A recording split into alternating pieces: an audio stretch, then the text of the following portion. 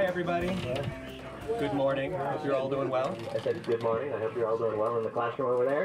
This is how you'll hear me. I'll be talking into this mask, and then here's a waterproof microphone. It lets you hear what I'm talking about. I just wanted you guys to see an old friend you probably all recognize. This guy Harvey, he's out with us this year. He's been out last year as well. So he's been out helping us document what's going on out here with the research, so it's great to have him with us.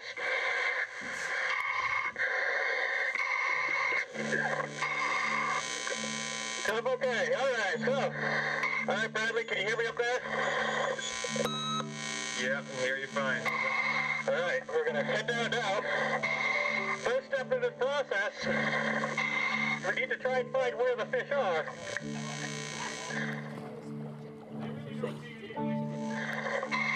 The dive site here that we're on is about 90 to 100 feet in depth. We don't usually go that deep, but the fish sometimes do. So, when the fish are really deep, we just stay above them or to the side of them. And just watch what they're doing. And they really don't pay any mind to us at all. It's pretty amazing. In fact, you'll see when we get down there. And you guys remember, I told you the Nassau Grouper are really, really friendly. You're going to see that on this dive. It's going to be pretty amazing. So guys, when I'm on my dive, I don't know if you guys aren't scuba divers yet, but you probably will be someday.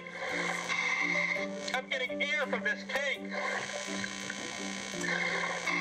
that's behind me, and this computer on my wrist tells me all kinds of very useful information about how much air I have left. So that's how I can tell when it's time to come up. Now, here we are, coming up on the Nassau Grouper.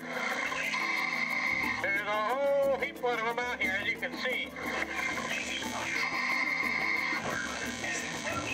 Now, one of the things you might notice right away is, if you guys have seen pictures of Nassau Grouper, these fish don't look anything like the pictures you're used to seeing. That's because they take on completely different color patterns when they're at the spawning site. And they do this in order to indicate their readiness to spawn, their willingness to reproduce. And also we think that those color patterns are useful for letting the fish know that they're not aggressive towards each other, so it helps them to not fight. It's kind of like waving a peace sign.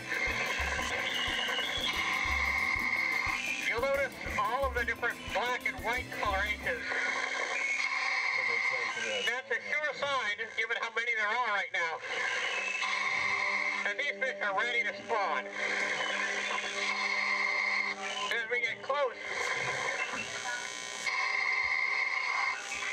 notice some big, fat bellies on some of these fish. Those are females with hydrated eggs, and those females are ready to release those eggs and make new baby grouper. I also want you guys to notice that some of these fish are tagged. You'll see these tags in the fish. Here's a good example right here. This is a big female that's been tagged. And you can see the tag right down there. See it? Here's a friendly grouper right now. Got the big friendly female.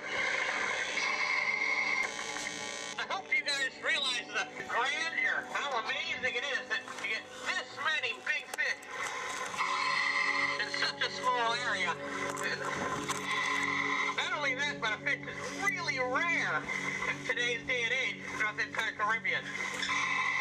This is literally one of the last big spawning aggregations of this species. We're at the very end of this species' existence. And this is the front. This is the last stand, so to speak. Really lucky to be able to experience this. And it's truly a magical thing. I see a big school of horseye jacks swimming overhead. So these fish are likely here to spawn just like the Nassau Grouper. Can you hear me? Go ahead, Bradley. The question is, what's the largest Nassau Grouper? The largest Nassau Grouper ever caught is a little over a meter, about 3 feet, and about 60 pounds. If you just look at the fish that are here, some of these fish are about that size, getting close to it. Especially the big females. And so you are looking at some of the largest Nassau Grouper that exist anywhere, and they're all right here. It's definitely the case that there are some record-breaking fish here in terms of their sizes. Really big fish here. And that's good, because big females produce lots and lots of eggs. And you need lots of eggs so that you can get more new baby Nassau Grouper on the reefs, because they have more fish to see and more fish to catch. They also asked, how many fish have you counted here today? I would estimate just by looking at it, we're probably looking at about 3,000, maybe 3,500 fish. So thousands and thousands of them. All right, guys, take up the slack, please, up top.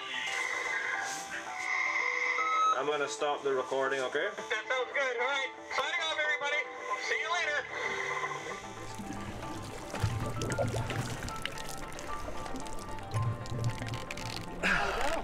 Hi.